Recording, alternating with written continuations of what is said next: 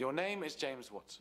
You're from the north of England. Your father is a doctor. You spend a considerable amount of leisure time writing, and you have a particular fondness for custard tarts. Am I correct? My name isn't James, it's John. Oh, James, John, what's the difference? A great deal. Oh, very well. So your name is John. How did I do on the others? You are correct. On every count. Hey YouTube, Film Geek here. Today I'm talking about the 1985 film Young Sherlock Holmes. This movie is fantastic. I love this movie. This is one of my favorite movies from childhood. Young Sherlock Holmes is the adventures of, well, young Sherlock Holmes. The story takes place, I don't really go into a definite age.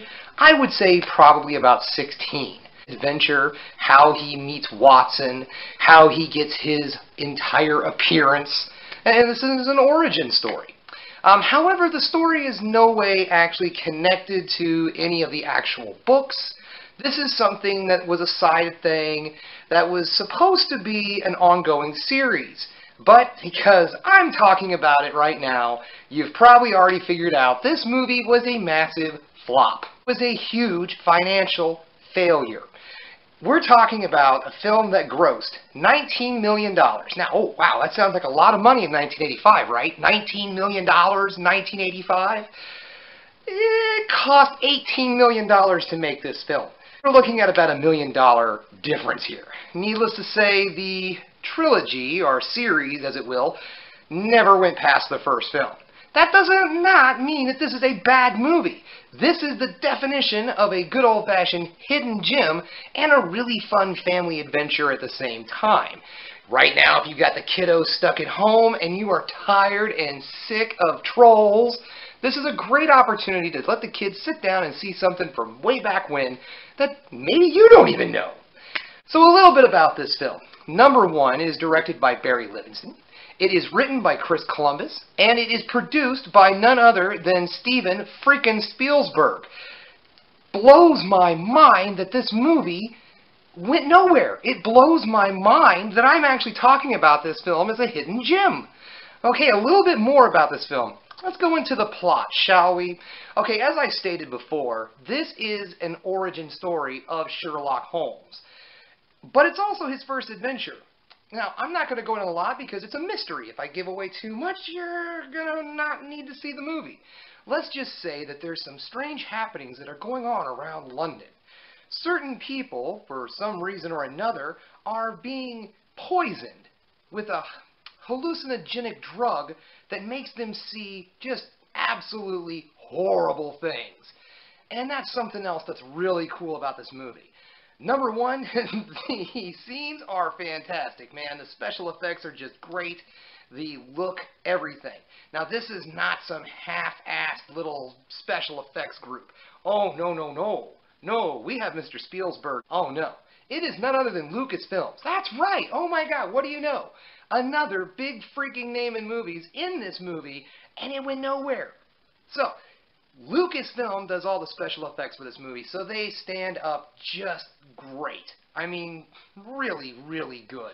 I just recently refreshed myself on this film the other night and was really blown away by how good the special effects were. In fact, my fun little nugget of knowledge for this film, it has the first fully rendered CGI figure ever to be put into a film as a special effect. There's a scene in the film where a stained glass window comes to life and attacks someone. And it is a fully formed CGI figure in 1985. And it looks really good. But you know what? It should look good. Because guess who freaking made this thing? It just keeps going, doesn't it? John Lasseter. That's right. Mr. Pixar Films himself made the CGI knight that's in this film. And again, no one knows about this movie. No one talks about this movie. I looked around to see if there were other people reviewing this film, maybe some of the bigger names on YouTube. Nothing. I found nothing. I mean, I'm not saying I didn't find reviews.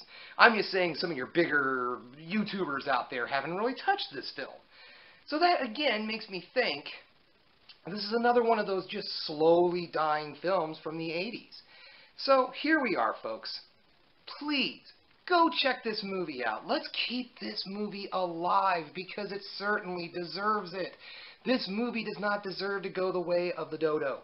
This movie should be a time-treasured family tradition to sit around at some point, I don't know, Halloween or something. It is kind of a spooky tale. Actually, it works pretty good if you want to watch a spooky movie with your kids on Halloween. This will be a good one for you right here. So check it out, folks. That's 1985's Young Sherlock Holmes. This is a must-see. Now, good news. It is out there streaming. However, I didn't find it on any free services. I did, however, find it on Vudu for $2.99, Amazon Prime, Google Film, and I want to say iTunes also, but I didn't get a solid answer on that one. I got a, hey, maybe it's Apple. So, anyways, folks, this movie's out there. It can be found.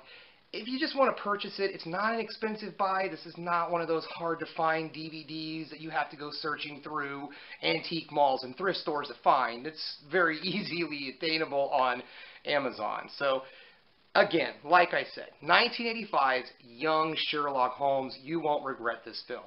So please, thanks again for checking out The Film Geek. Don't forget to like and subscribe and hit that bell for notifications so when you know I put up another one of these videos. Thanks again for watching. Keep watching movies, folks, because you know I'm gonna.